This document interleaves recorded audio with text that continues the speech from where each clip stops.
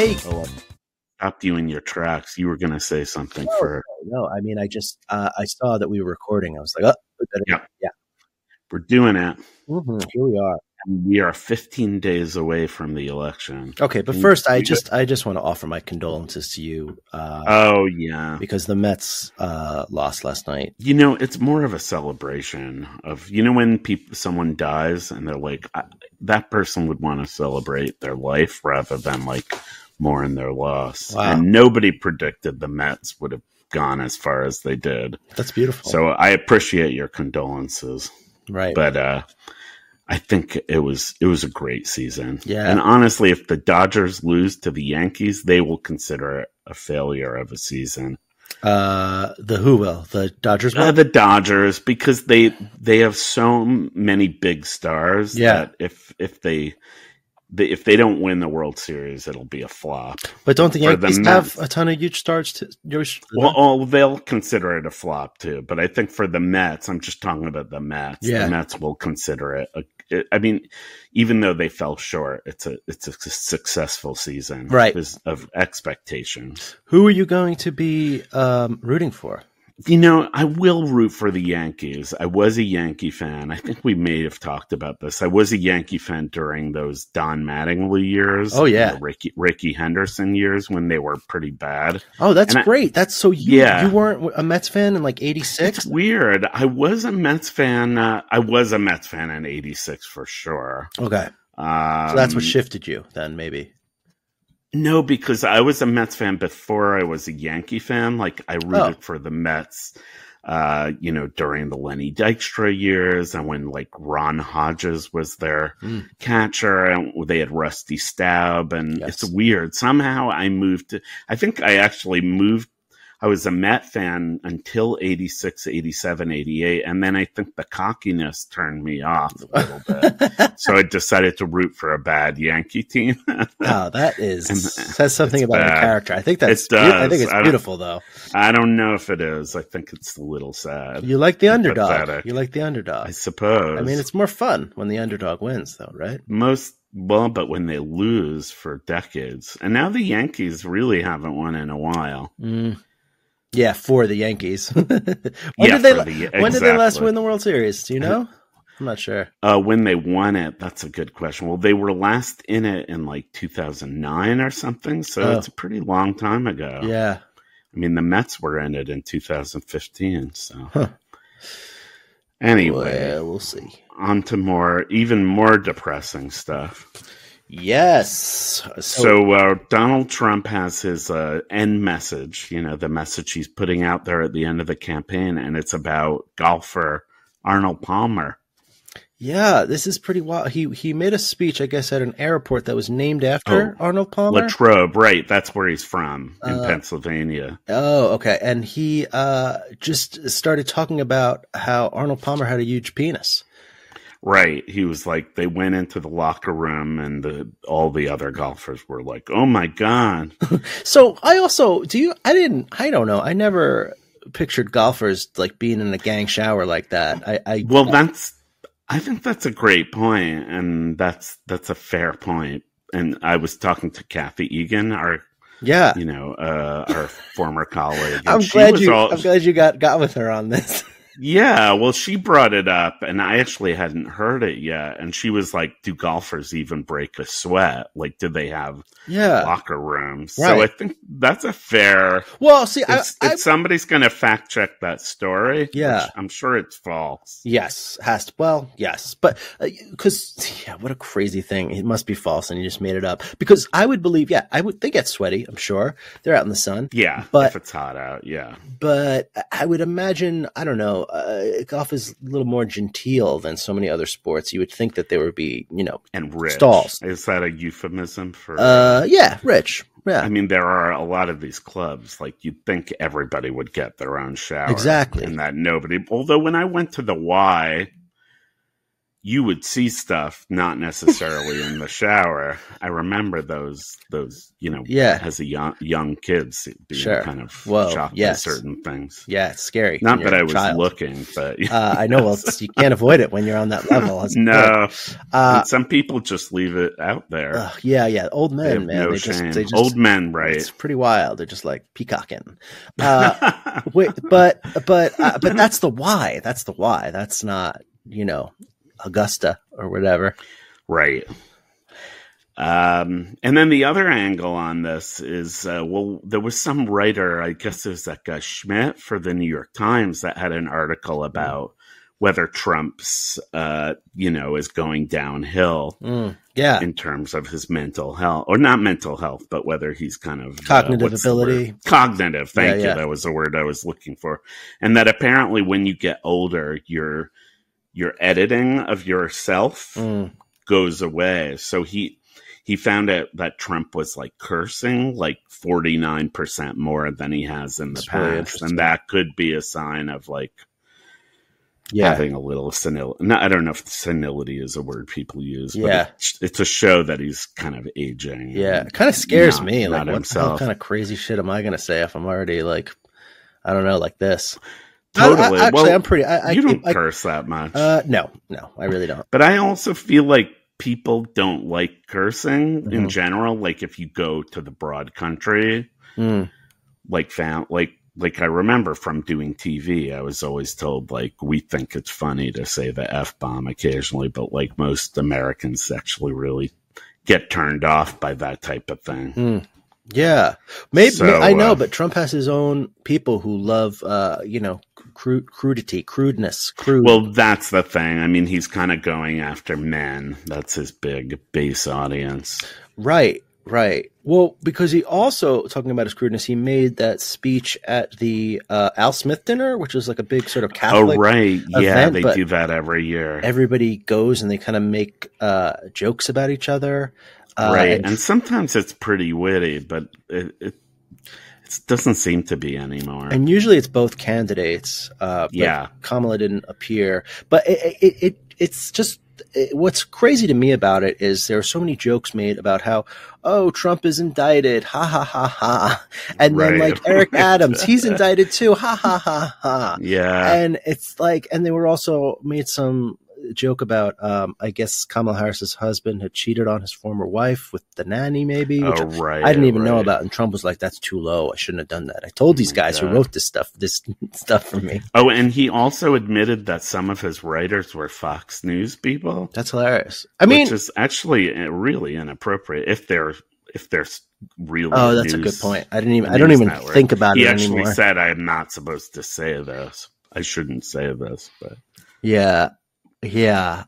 Well, even the like cheating thing, I feel like that makes sense to make fun of, I guess. But just making fun of these politicians, being charged with all these crimes. Yeah, it just feels like what is happening? How are all these people in this room laughing at this? I know, it's terrible. Yeah. Well, the other thing that came out of that big Al Smith dinner was that because she didn't go, because Harris didn't go, she submitted a video with that Mary Catherine Gallagher. What's the name of the actress? Molly Shannon. Molly Shannon, right. So they did a little sketch. Yeah. Because it's a Catholic, because he was, Al Smith was the first Catholic presidential candidate, I believe. I think, yeah. Anyway, but a lot of people, I'm sure many people don't even know who that character is because they're too young or oblivious to remember it on SNL. So there were a lot of people on former Twitter, on X, that were like really offended. Oh my gosh, really? Isn't that ridiculous? Oh, that's so funny, because I had read like, the joke that played best for the room was her saying something like, there was some joke. It was like, are we going to be fact checked tonight? And she was like, yes, by Jesus. Right. That was very funny. Yeah. But I guess people thought it was blasphemous. Right. Yeah. Which is kind of crazy for that to be offensive versus like Trump. I think he said shit a bunch or something. Or he did. He says it all the time, and he called her a shit VP. Yeah. Well, there was some article in the Times the other day too about this, and they were so weird, the article, because it was like, oh, he said this offensive stuff, and they don't tell you what he said. And I'm like standing down, I'm going to the paragraph. They should just write it. They always do stuff like this, the Times, but this was particularly showed it more because they seemed like they felt so awkward about writing about bad words. God. And it was just like a 4-letter word that he called her, and I was like, I thought it was word? Bitch, maybe. Oh, I thought. Oh, you thought it was the C word? Well, right, C-U. Yeah, right? Is that 4? Yeah. So yeah. I was like, that's from, but it wasn't that. Maybe they were almost like trying to get the reader to think it could have been one of those other words. Maybe just keep you reading. Keep people's imaginations going. Yeah. Oof. But it is weird. I guess all these papers have standards. Yeah. Where they have whatever. I think it was recently. Standards and practices. But I've noticed on the news, like on MSNBC, there was some documentary that was on, and they had salty. They used the F word and the S word all the time. Yeah. So they do seem to be loosening it up. It seems so dumb to censor that. Yeah. I mean, if it's after a certain time. Yeah, no, I agree. Especially when you're talking about news, when it's the thing that these people actually said. Like, you can't hide that from us. No.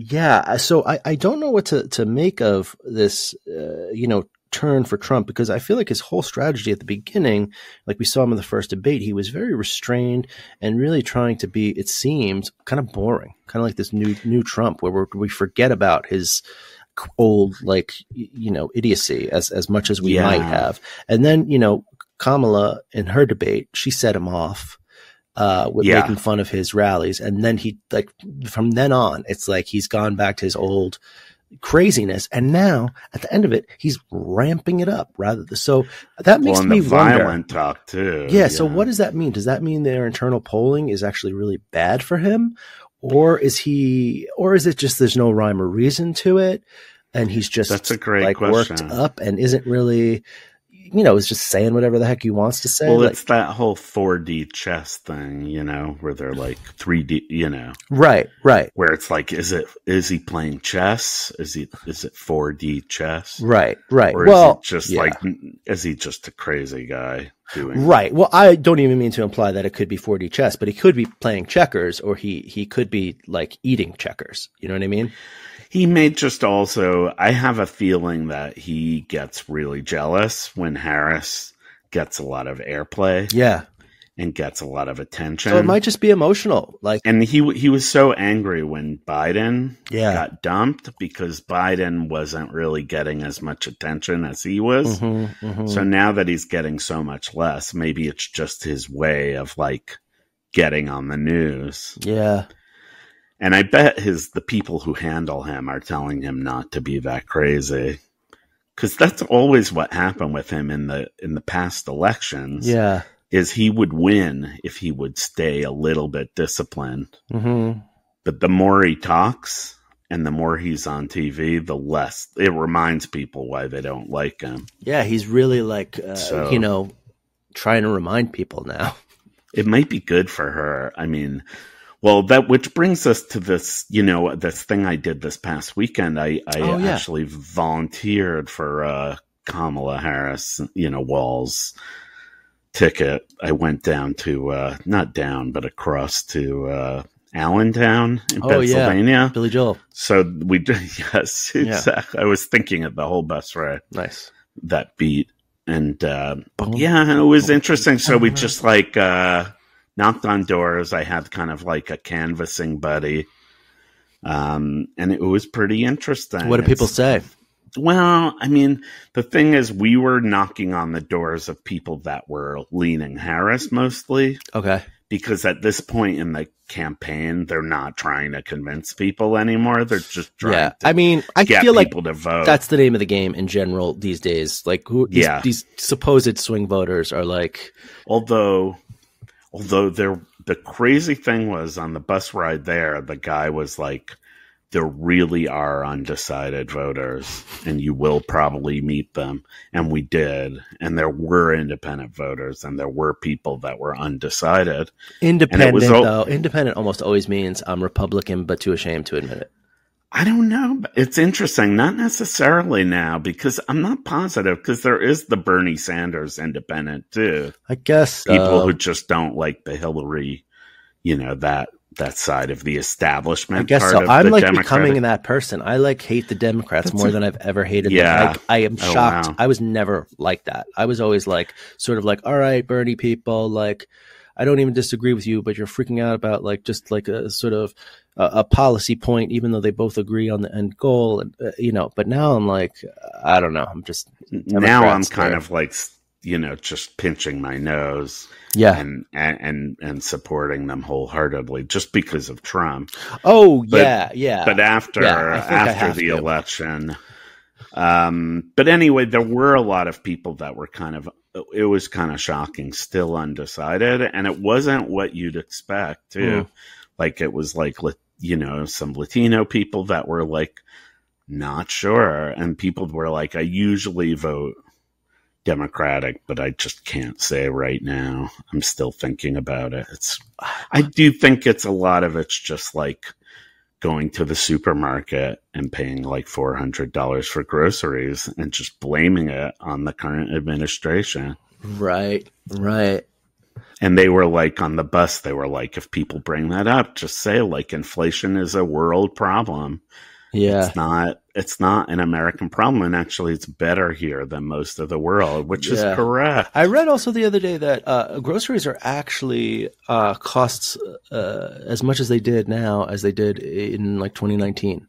Just I guess based on wages that have risen. But I mean, that doesn't happen for everybody, even if it's happening. And I'm sure part of it is like stuff that the Republicans did too. Like pave over, farmland, and like put up malls, and like then the supply is less and the prices are higher. Oh yeah, well I think a big part of the reason like it's been able to do what it did is because capital is so concentrated in the hands of a few companies, and when there are a few companies, totally. My big conspiracy theory is that there's a lot of price fixing going on. Have I told you about this before? My little pet theory. I have, or go for it. Well, you could say it again, even if you did. I don't remember. Well, there was an article that came out not long ago in ProPublica, who's just does some of the best journalism out there nowadays. Yeah, and it was about this computer program that was used by landlords, like big companies that do rentals and stuff. And they all used it. And basically what the computer program helped them do was price fix, was all do the optimum price and follow one another. So it was like they weren't actually meeting in a dark room and talking about how they were going to control prices. They were doing it that way. Well, AI, right. And AI can help with that too. Exactly. But I know the real estate market. I think we might have even talked about that, is kind of run like that as well. So I am wondering, like, if it's happening in this industry, how is it not happening in other industries?